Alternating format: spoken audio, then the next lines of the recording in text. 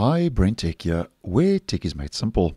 So if you have ever wondered if your Windows version that you are running has been activated, then just a quick video to show you how you can check. Now, in case you didn't know, according to Microsoft, activation helps verify that your copy of Windows is genuine and hasn't been used on more devices than the Microsoft software license terms allow.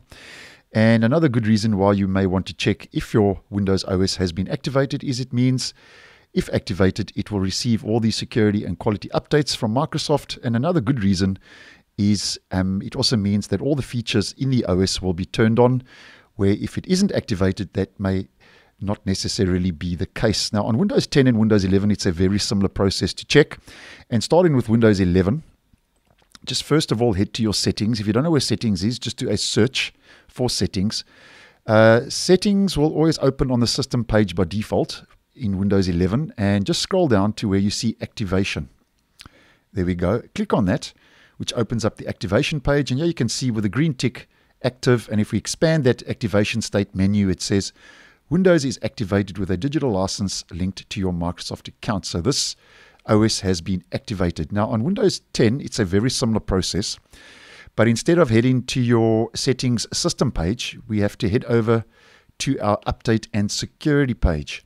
And I've just taken a screenshot to show you how from my Windows 10 device. So head to Update and Security in Settings. Then on the left, you'll see Activation.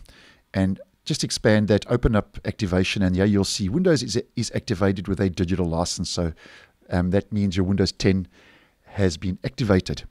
Now that's the simplest way to check on Windows 10 and Windows 11. But just to let you know about one or two extra ways you can check if you would be interested. Now another way you can check is to run command prompt.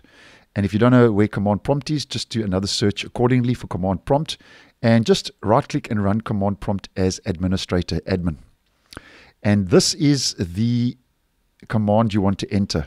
Now that's quite a mouthful, so I'll leave that command in the description for you to copy and paste. So you just paste that in and then you just hit enter, and there we go. It says the machine is permanently activated. Now if your machine isn't activated and you run command prompt, this message will say Windows is in notification mode, which means it's not activated. So just take note of that. And then another way you can check, and the final way and method for this video, is on Windows 10 and Windows 11, you can just right click on your start menu, click on run, and enter this same command, the same one you entered into command prompt. And you just click on OK, and there you go. The machine is permanently activated, and as mentioned, if it isn't activated, it says Windows is in notification mode, which means it's not activated. So those are just a couple of ways that you can check to see if your Windows 10 and Windows 11 OS is running as an activated version. So thanks for watching, and I will see you guys in the next one.